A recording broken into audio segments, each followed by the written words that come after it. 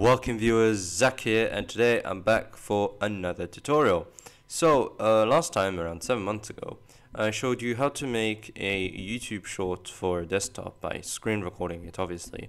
For this, you'll only need the OBS app. You won't need the editing software. The editing software is pretty much for decoration, adding text, and some sound, obviously. So first we're going to create a new scene and we're going to call it shorts, or call it what you want.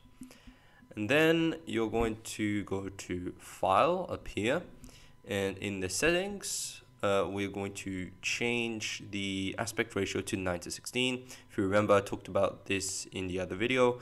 YouTube Shorts pretty much only accepts the aspect ratio of 9:16, so you know it's kind of like more suitable for a phone, obviously, when you're scrolling, which is pretty cool.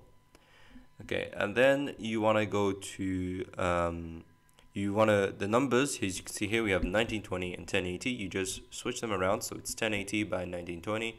Make sure both of them are the same, and then click apply. So then, as you can see, we have a little square here, so this shows us how much space we have for the YouTube short. So then what we're going to do is we're going to add our display capture. So display capture is pretty much what you use to record the actual screen itself. Alright, so once you have that, so once you do that, you'll see that the screen isn't properly there. It's just like a square like that.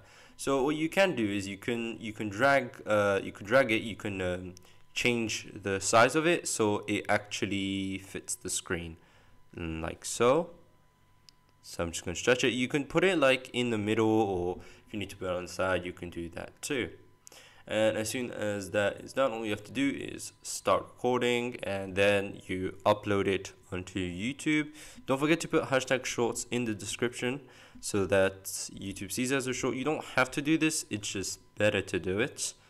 And yeah, that's pretty much it. Obviously after that, if you want to decorate it, you can always do that in the editing software. But apart from that, that's all you have to know. Very simple tutorial, and yeah, that's gonna be it. Thank you for watching. Do make sure to like and subscribe, and I'll see you in the next one. Bye.